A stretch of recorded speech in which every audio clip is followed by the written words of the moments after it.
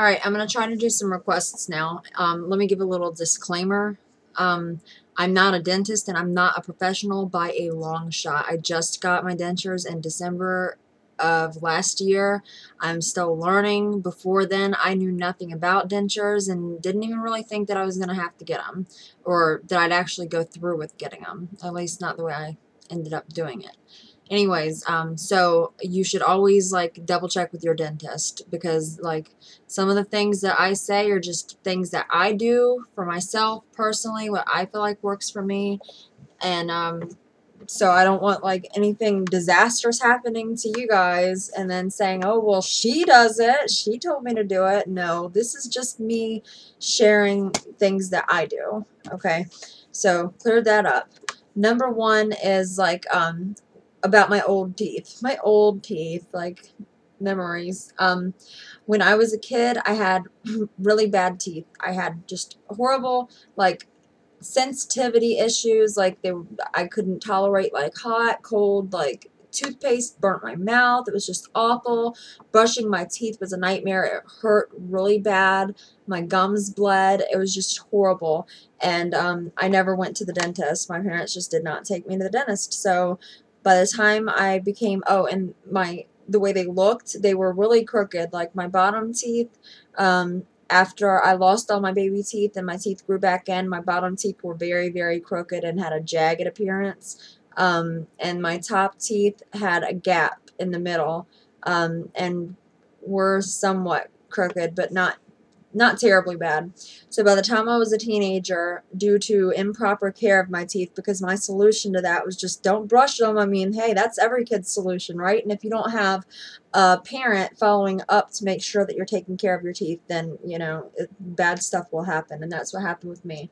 When I was 15, I got my first root canals, 2 of them. When I was 16, I ended up having 2 of my molars taken out. When I was 17, the tops of my teeth up front started to sort of get small, tiny, like really, really tiny cavities. Then through each of my pregnancies from age, and that was 3 pregnancies, from age 20 to last year, 26, I had bad morning sickness and vomited a lot, and it just caused so much rapid decay of my teeth. There was no saving them. At one point, I paid out of pocket to get root canals done on the fronts, some fillings. I had a tooth that had chipped off on the side over here that they had to extract the remnants of that, and they filled up, and they were supposed to do some bridge work and stuff. It ended up getting really expensive. I was pregnant. They couldn't, you know, continue on with that kind of work while I was pregnant. At least, you know, that's my assumption, so don't take my word for it. So, and I wouldn't have wanted to go sit at the dentist's office when I was pregnant anyways. Anyhow, so yeah, just at the end of this past pregnancy, they just got horrible. And I'm talking about, it was during that time that I got cavities on all of my bottom front teeth where there were no cavities before. At least I didn't see any. And the enamel, just by the end of my pregnancy, the enamel was like basically gone. You could see just nubs of what used to be my teeth. And then the root canals that I had done in the front, that filling just started to come out and chip away, and I had like a really bad chip on the front of my tooth, and so all of my back teeth were just impacted and just decayed. It was just like I could not do anything with them. They served absolutely no purpose. I could not chew with them at that point. Like, I could not chew anything. Everything I ate was if I had no teeth. Like, I was mashing it up in my mouth. It was just horrible. So that's what led me to getting dentures, because there was no other option for me. So that's what happened to my teeth. The next thing is, how do you take your teeth out at night? No, I don't. My dentist recommends me to do that. He says you should definitely take them out and give your gums a break and soak the dentures. Me, personally, I don't do that because I have my own logic behind it and my own reasoning. To me, I want my body to become as accustomed to these dentures as possible. Like, the more you wear something, the more you do something, your body starts to look at that as the norm. And I don't want to confuse my body by taking out my teeth for very long periods of time, like, 8, 9 hours a time, or at a time every night, and I don't want to do that, because like I feel like my teeth are providing support for my face and my face structure, and in my own mind, I think that if I were to take them out at night, that my face would get too accustomed to that sunk in look, and I would start getting wrinkles prematurely, and my face would have like a different appearance. It wouldn't be as full. To me, I feel like it was a nice transition from getting all of my teeth pulled to the way I look with dentures. I didn't lose any kind of like face structure whatsoever, so long as I have the teeth in my mouth. So that's my logic behind that. But I'm not suggesting that. That's just the way I feel I need to do it, so that's the way I'm going to do it. How do you clean your teeth? Well, I showed you guys the denture brush that I had, which is just, the fat end, like, that looks like a giant toothbrush, and on the other side of that is like a smaller one to get in like little crevices, and then a little rubber pick at the end that kind of cleans each individual tooth out. So here's what I do with that. I clean them, a couple times a day, several times a day. It just depends. Sometimes it's, 2, sometimes 3. It all depends. And when I do it, I take the top ones out first, run them under water. Oh, before I even go any further with that, let me explain this, because one of my friends on here brought it up to me that she has a fear of breaking her teeth. Well, guess what? So do I, because like these bad boys are economy dentures, but they're still not cheap. So I want to take as good care of them as I possibly can. So every time I'm holding my dentures, every single time they are not in my mouth, they are not in any position to where if I could drop them, they would be broken. Because I did that one time. I didn't think, I pulled them out and I dropped them and they slid across the bathroom floor. My heart sunk into my stomach. I'm thinking, I cannot walk around with a missing tooth and a denture. That's just not a possibility for me. So when I checked it out and I saw that like nothing happened to it, I was like, oh my God, I'm never doing that again. So every time I take my teeth out, I am holding them either over a towel or over a sink full of water. That's how I do things. When I'm, and I don't even have to plug up my sink when I'm cleaning them, because just the water running alone, yes, I'm probably destroying the planet by doing that. I'm so sorry for my eco-friendly friends on here, but that's just what I do. I let the water run, the sink fills up, and I run them underwater, let the bottoms soak while I'm cleaning the tops. I use denture toothpaste, but there's times when I don't use denture toothpaste. I use regular toothpaste, and I know people say that that's probably too abrasive for your teeth, but to me, I think that every once in a while doesn't hurt, because it just makes them feel a lot more fresh to me, and they look a lot cleaner to me, because I'm a coffee drinker, and they seem to do a better job at cleaning my teeth than just regular denture toothpaste does. So anyways, brush them really, really good.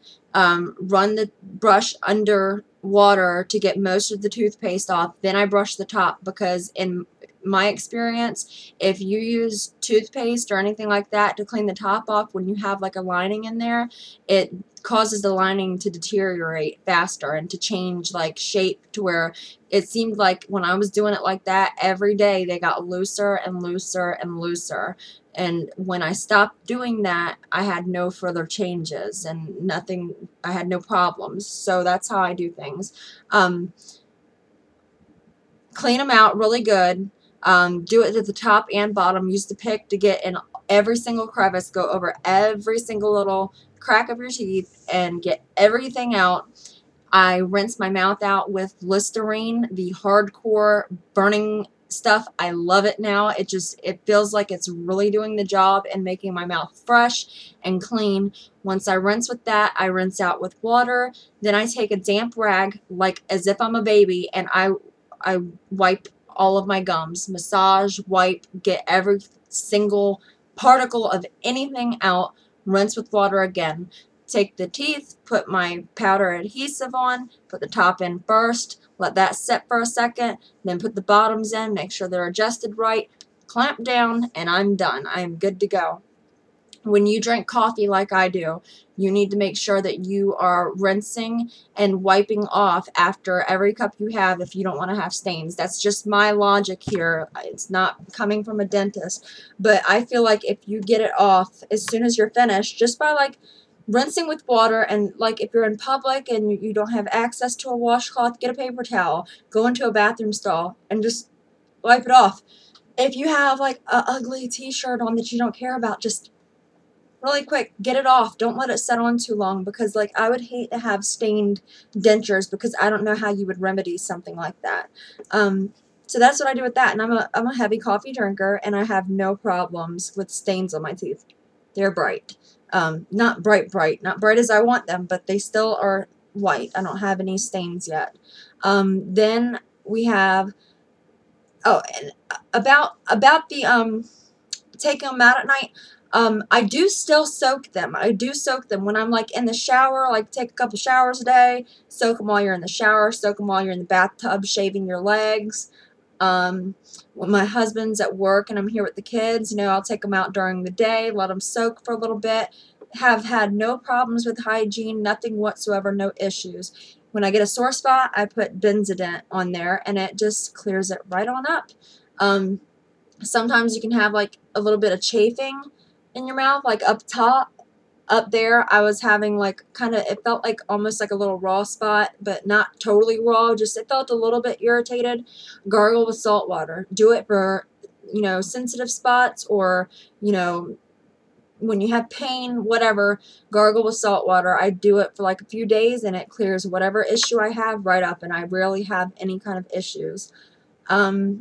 You can also gargle with peroxide. I have yet to do that, but the only reason is because I thought that it would taste how it smelled, but I just recently talked to one of my friends, and she said it doesn't. She said that it has absolutely no taste. So my grandma, who, you know, God rest her soul, she's passed, she used to have fantastic teeth, and guess what she used to clean them with? She used to clean them with baking soda and peroxide. I don't see anything wrong with that. So, yeah, you could do that. Then with gagging, well, I'll get to gagging. Let me go on to adhesive first. I use the powder adhesive, and I have not experienced with anything else, because I think that the powder adhesive is fabulous. I never have a problem with them, like, you know, coming up unexpectedly, or it feels like it has a really secure hold. And I like the fact that the powder is just not a cream. Cream kind of makes me weirded out a little bit, but, you know, to each his own.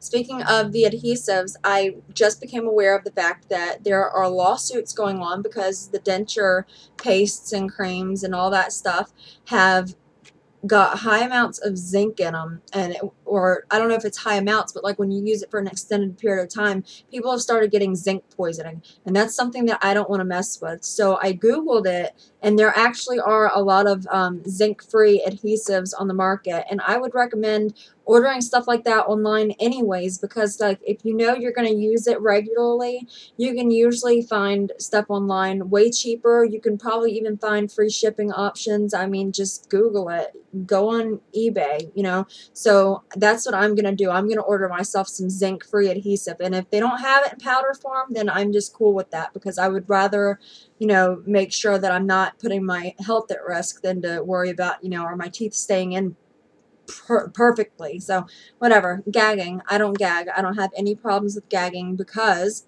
I think I don't have a big gagging reflex anyways. And I think that the reason why some people are having problems with gagging might be because the back plate might be touching that soft spot. If you feel at the top of your mouth where it's hard, and then you get to that part where it gets soft, it may be touching that spot, and some people may be a lot more sensitive in that area than others. I'm not really sensitive, but mine doesn't touch there anyways.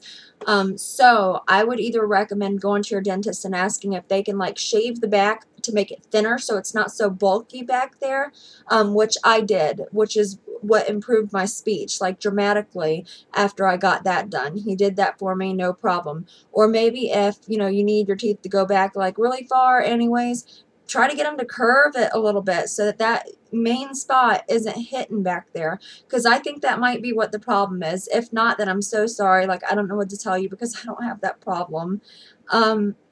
then just showing my teeth. And I've got more suggestions that I will get to next time.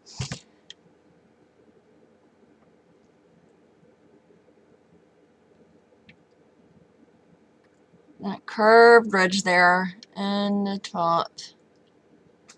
I'm running out of time, so I hope that answered some questions.